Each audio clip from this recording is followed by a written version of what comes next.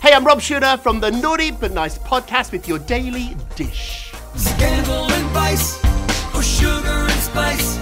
It's Naughty But Nice with Rob.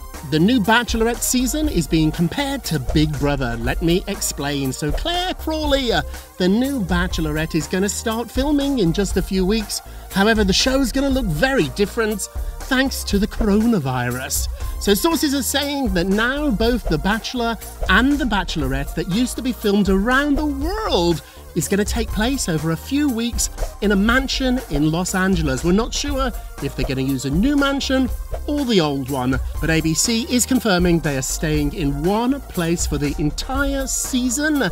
And now the show is being compared to Big Brother, where lots of people are locked into one house. Some people are very angry about this, but ABC is pushing back, saying this is the right thing to do at the moment. They're going to quarantine the cast and the crew in one specific location with no travel. They also add they're working with the government to make sure everybody is safe during filming of the show. What happens to kissing on a dating show? Now, will they have a fantasy suite? Also, too, when you win an individual date, won't everybody be around, watching, listening? Do you think it might make the show even more exciting, even more naughty? Or are you out? What do you think? Let me know.